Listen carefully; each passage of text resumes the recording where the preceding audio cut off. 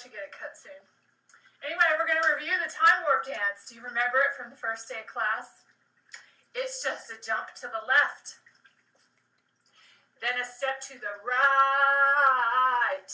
Put your hands on your hips and do it with a flair. And bring your knees in tight. And then we're going back, front, around, round, round, round.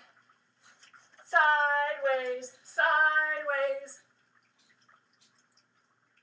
Sideways, sideways, again. There you go. Let's do it with some music. I know you guys miss school so much.